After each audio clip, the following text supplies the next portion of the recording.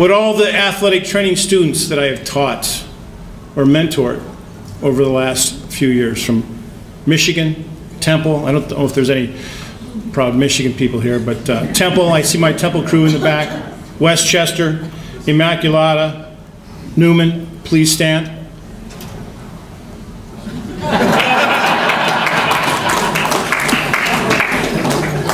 I want you to take a look around you and take a look at the people that we have here, okay? The gauntlet will be passed to you. Someday you will be up here, all right? I'm glad that you have brought some thinking to my life. I've gotten much more from you than you could ever remember. Thank you.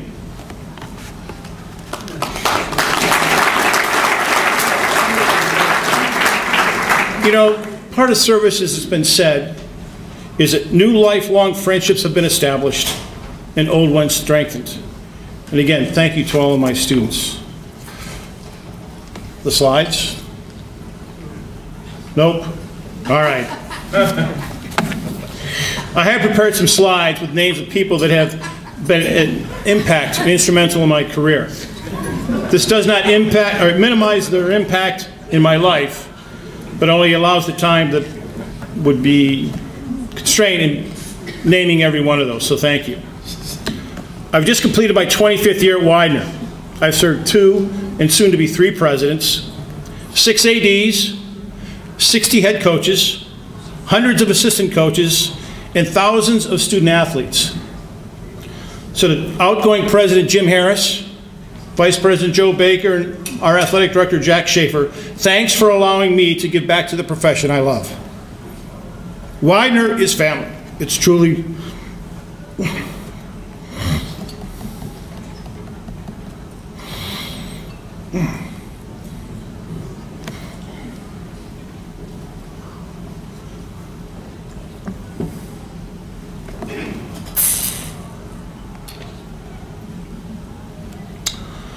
My family is here.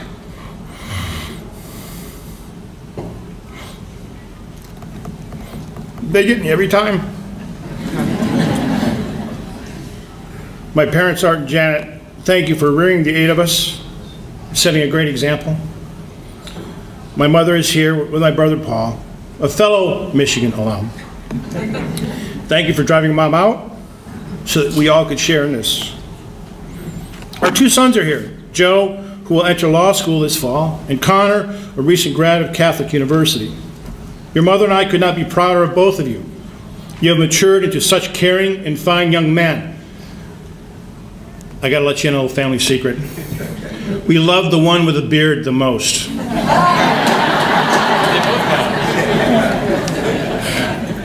In April of 1990, I had a bargain with my wife Monica to allow me to come and work Penn Relays. I promised her that I would bring her back to Philly for a visit. Who would have thought that 4 months later, I would be hired at Widener, and we would buy a house all within 4 miles of the hotel where I stayed.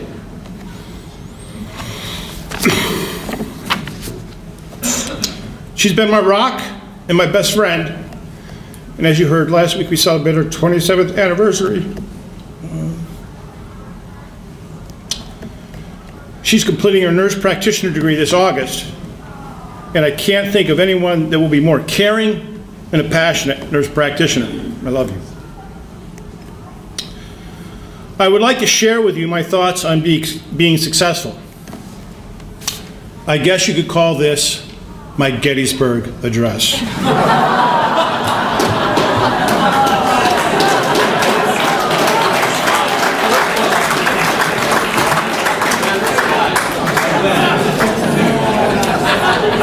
To paraphrase a quote from Winston Churchill, courage is what it takes to stand up and speak. Courage is also what it takes for someone on the PATS board to tell AJ to sit down so he can listen. Message received loud and clear from all parts of the country. Rumor has it there's an over and under, and I don't think anybody voted on the under.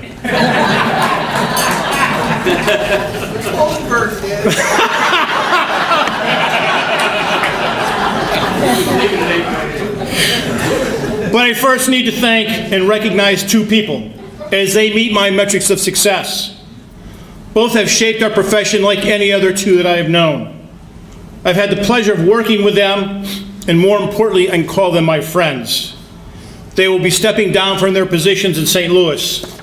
They won't like this, but it's my time.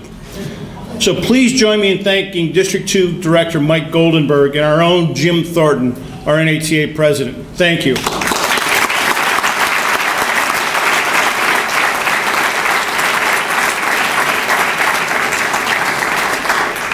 In this modern age, it seems our business cards are no longer large enough to list all the letters behind our names. Tonight, I would like to propose yet one more credential, the PHE. The PHE doesn't take 5 years to complete, neither a dissertation nor a research project, and best of yet, it costs nothing. The P stands for passion. John Bon Jovi said, "Nothing is as important as passion. No matter what you do with your life, be passionate."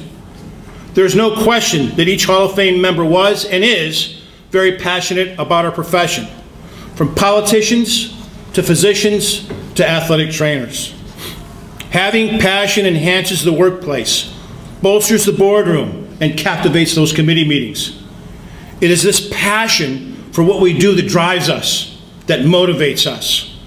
I am a cradle Catholic, and in school the word vocation was often used to see if any of us would have that calling to the religious life.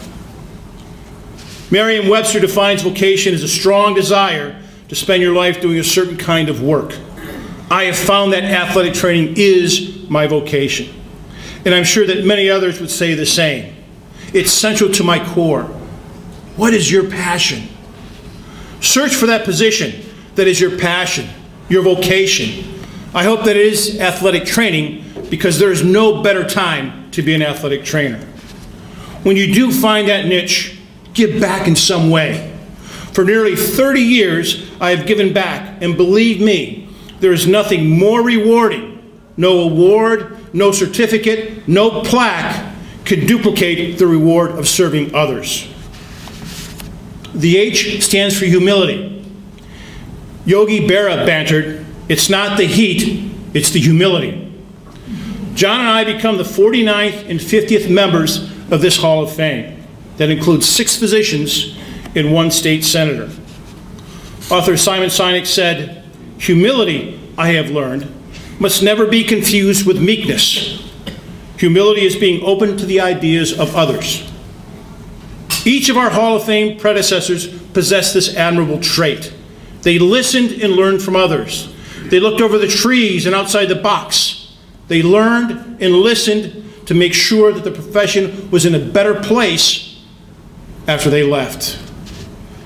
Dwight D. Eisenhower's Secretary of Agriculture and the 13th President of the Church of Jesus Christ of Latter-day Saints, Ezra Taft Benson, said, "Pride is concerned with who is right.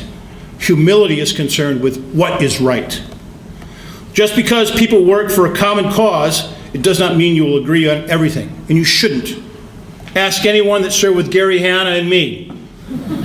Gary is one of the most humble people that I've served with, and it was an honor. We agreed that we needed to move our profession forward, but we saw different paths for the same means. And boy, did we listen to each other, and those down the hall, and those 2 floors up. We battled. But by doing this, we looked at all angles, had a complete evaluation of the task at hand. We didn't care about who was right. We were concerned about doing what was right for you, the members. Humility kept us in check. Learn, listen, improve where you are. Don't be concerned with the credit, be concerned with the results. The last letter stands for enthusiasm. I've adopted a line coined by George Hassel, one of our vice presidents at Widener. When I'm asked, "How was your day?" I reply, "I've never had a finer day." Your attitude and passion are infectious. It will be caught by all those that surround you. So in closing, Ralph Waldo Emerson describes enthusiasm the best. Enthusiasm is one of the most powerful engines of success. When you do a thing, do it with all your might. Put your whole soul into it. Stamp it with your own personality. Be active, be energetic, be faithful, and you will accomplish your object. Nothing great was ever achieved without enthusiasm. So be passionate, be humble, be enthusiastic,